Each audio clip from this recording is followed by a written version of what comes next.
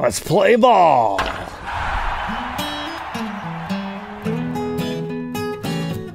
Welcome back, Troglodytes, to your daily dose of guitar information, the Trogly's Guitar Show. Well, if you can't tell, today is a baseball-themed guitar. Is it a Gibson? Is it a Fender? Is it a PRS? I guess you'll just have to find out. But wait until you see this case. Surprise, it's Gibson, but isn't this the sweetest thing you have ever seen? If you're a baseball fan like I am, the case is literally a baseball. Now this ball's been used a bit, but if it hadn't been, it would be white with the red stitching, and that's exactly what we have along this entire case. But my friends, our fun does not even end there. Wait till you see the interior. It's a doofy little Les Paul baseball guitar. But look at this, you've got the infield brown on the top, and then you've got the outfield green on the interior. So I thought that was pretty fascinating, but let's check out this guitar. It's basically just one of those new century Les Pauls, but instead of having a mirror pickguard over top of it, you just have this graphic of a baseball that's screwed onto the top. This thing's from 2007, whatever Major League Artists stands for, I'm not really too sure. But the other feature that made me go, you know what, I appreciate this thing, is when you flip it over to the back, this is a swamp ash body. Now in baseball, it's very common to use ash baseball bats. It's like this is the bat hitting the ball. So for that reason, I kind of wish the brown was on this side of the case and then the green outfield was up there, because usually your bat and ball are laying in the dirt rather than the clean grass. So yeah, it's one of those doofy promotional guitars that has a very limited buyer pool, but I don't know, I'm a baseball fan, so I thought it was cool enough to add to my collection. This one really doesn't appear to have been played much at all, because this started life as a satin finish, and even the neck is still nice and satiny without being too glossed over. Now if you're curious where I found this guitar, it was actually on Reverb. I was like, it's kind of lame, but cool at the same time. So I made an offer and they just weren't interested because this was a consignment piece. But then after 2 weeks of almost no interest in this thing, imagine that, they come back and they're like, hey, you still want this thing? And it's like, yes, I do. And it's at that point when they showed me this case. I just thought it was coming with a regular case. Honestly, this is what made me still say, yep, I will still pay that, because this case is just awesome. I love it. To learn more about this one, let's go ahead and throw it on the workbench and take a look at its parts and specs before we give it a sound sample.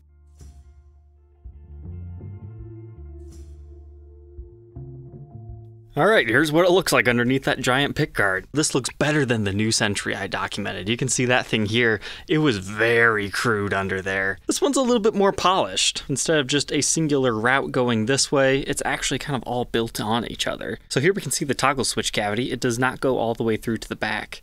So that's what's kind of unique about these, not having any back plates. Then this just becomes your whole pickup cavity, NS standing for natural satin in this case.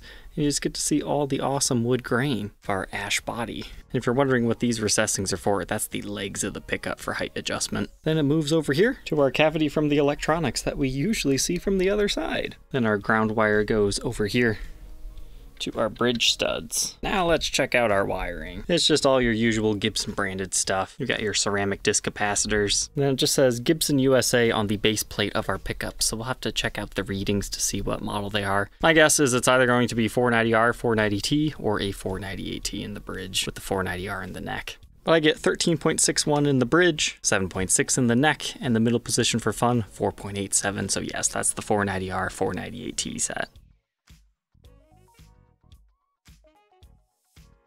This whole thing is actually a clear pick guard, and then you just have a graphic underneath it. It's like a vinyl material.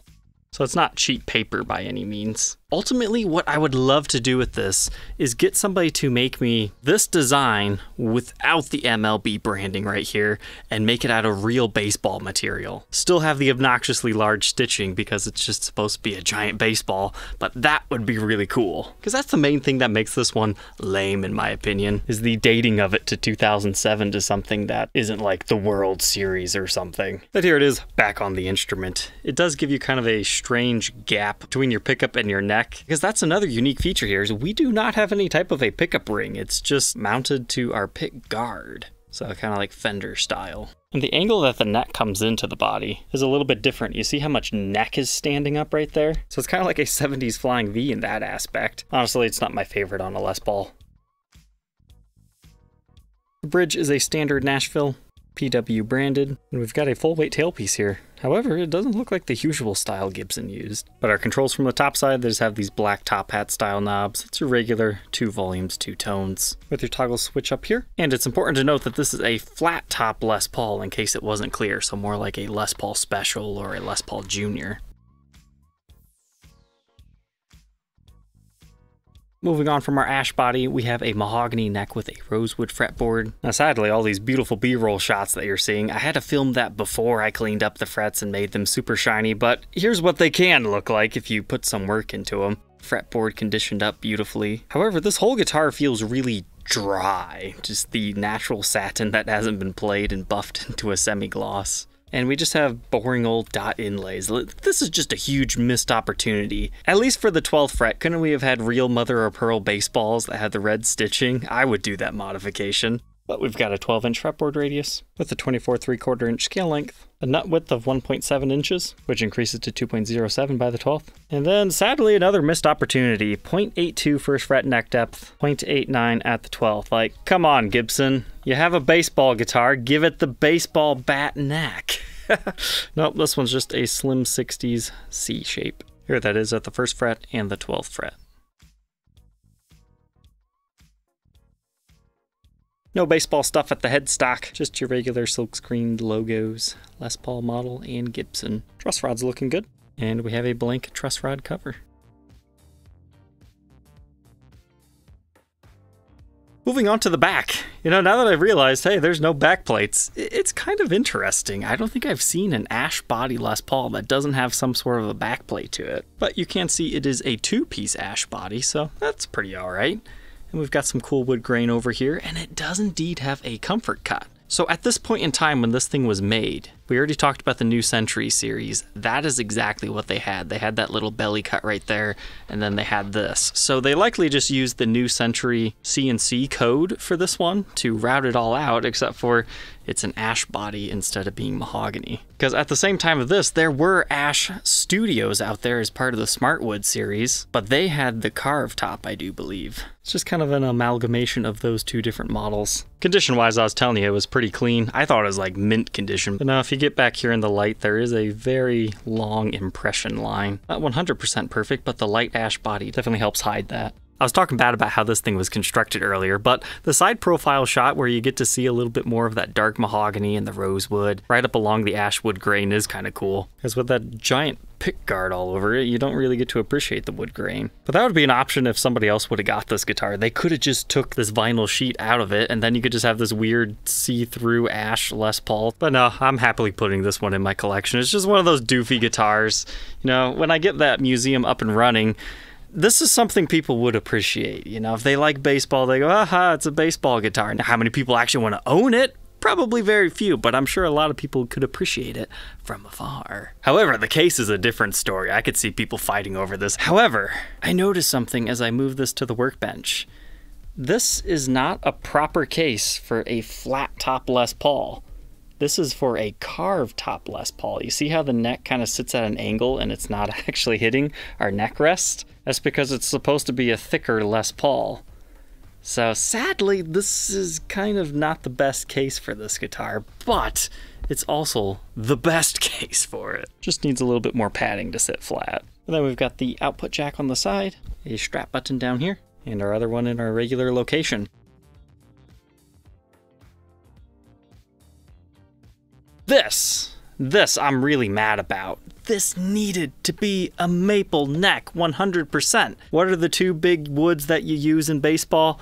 Ash and MLB maple. We've got a nice dark looking mahogany neck. I mean, yeah, you could say, oh, it reminds me of the infield or whatnot, but a maple neck would have been so much cooler. But this one dates to 2007, 158th day of the year. Initial batch, 499 in production. So it was the last guitar in that batch before they switched over to their secondary shift. We've got the Grover tuners back here. But all said and done, this weighs a regulation 7 pounds, 4.9 ounces. Let's go ahead and play ball.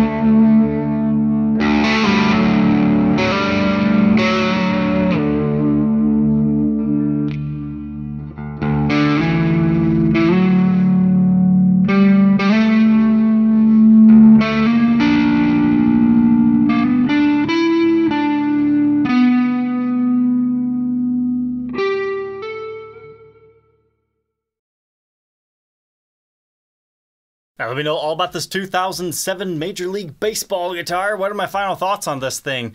Honestly, it's a lot better than the last New Century I tried. That thing was just not that good of a guitar, so I wasn't expecting much out of this, but this thing actually has a pretty good resonancy to it. When you strum it, you really feel it, but at the same time, I think this pick guard's like absorbing a lot of that too. But it was fun to play, you know, take me out to the ball game, other baseball related songs, yeah, it's cool for that. However, as far as playing other stuff, it just doesn't feel appropriate. Like, I had a hard time deciding, you know, what is this really good for, besides just being a cool display piece and dressing up for our Halloween celebration month here. Probably not the guitar for everybody, but I hope you enjoyed checking it out anyways. Hey, if you're new to the channel, October, I try to have some fun with the reviews and demos, so if you like me dressing up and doing spooky content, feel free to tune in all month long. I'm a daily upload channel, 7 p.m. Eastern Standard Time. Alright, Troglodytes, I hope you enjoyed. Don't forget to like, comment, and subscribe, and we will catch you tomorrow on the next episode. Take care.